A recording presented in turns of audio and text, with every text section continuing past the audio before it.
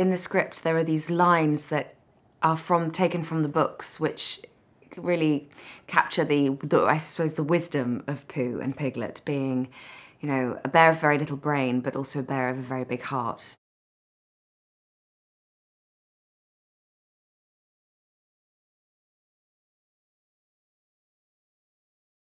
He's got this obviously this wonderful charisma and presence on screen, but he's a great leader on a set, because that's the thing, it's not just what happens between action and cut, but it's creating that ongoing atmosphere and the working environment that, of course, affects other people. And he has kind of boundless energy and enthusiasm for what he's doing, and quick to laugh, quick to engage and to try new things. And there's a playful quality about him that's quite childlike, which makes him perfect for the role of Christopher Robin, where you see the man, but underneath that you see the boy that he was.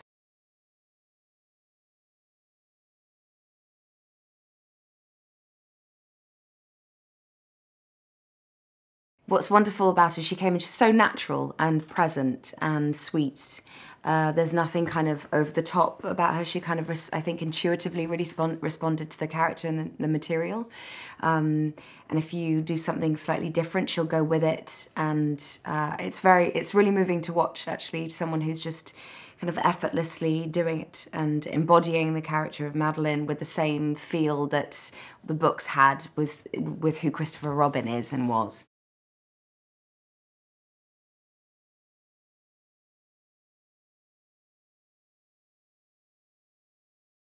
It's Winnie the Pooh, and these are the characters that my generation, my parents' generation, and now Madeline's generation, Bronte's generation, are growing up with. These characters are very familiar, so I think it's easy to respond to them because they're not new to us, and that's kind of a quality that's makes it much easier to work with. Had they been, you know, completely new characters, it would have been hard to make it up as you go along. But this is, you know, we all know and love Winnie the Pooh, so we know what he's about.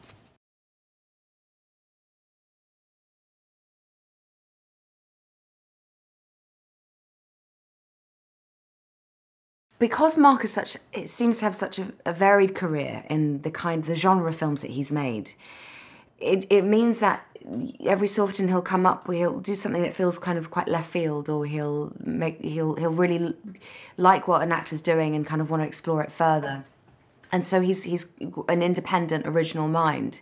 But taking material that's so known and so loved means obviously respecting what needs to be told in a particular way to its audience. But Mark comes in and puts a little bit of his own, his take on it, and that's really nice. It's very creative.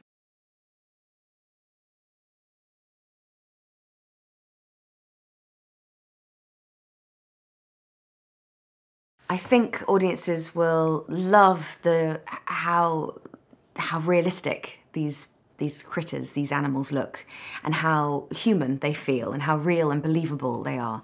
And then the story being a charming one and a funny one, and ultimately a story of a man coming back to his family, having kind of lost his way, which is something that, you know, many people can experience when they go off and do something different in their lives and forget where home is.